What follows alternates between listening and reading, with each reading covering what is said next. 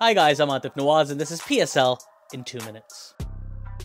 Islamabad vs Quetta Volume 2. Shahid Afridi opened the bowling for the very first time in his 18-year T20 career. Is it just me or does Umar Akmal's hairstyle make him look a bit like Sajjad Ali? Har zulm tera yaad hai. Alex Hales is so strong off his hips. A stream of 6s and 4s into the leg side. After conceding 15 in his first over, Naseem castled Gurbaz 58 for 1 from the power play. The ball started gripping a bit in the surface.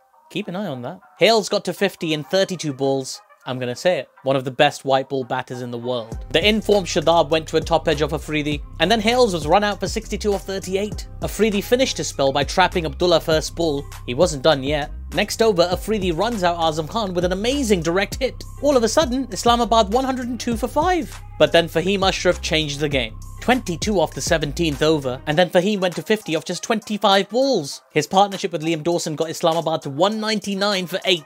An outstanding recovery, and a serious challenge for Quetta on this tricky Lahore surface. Liam Dawson bowling to Jason Roy to start. Ye PSL ya T20 blast. Roy and Ehsan Ali went hard. Mohammad Wasim dropped Roy on 25, and Islamabad were immediately punished with 3 consecutive boundaries. 72 for no loss after the power play.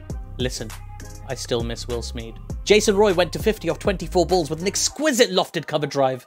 Quetta were running away with the game, but then Shadab Khan bowled Jason Roy with a beauty. Game on, or if you prefer, aage dekh, and then Dawson got Ehsan Ali. Revenge of the spinners. 10 overs in, Quetta were 99 for 2. Islamabad at that stage were 100 for 2. Neck and neck. Just as James Vince started to build some momentum, Shadab bowled him as well. 63 needed off 30.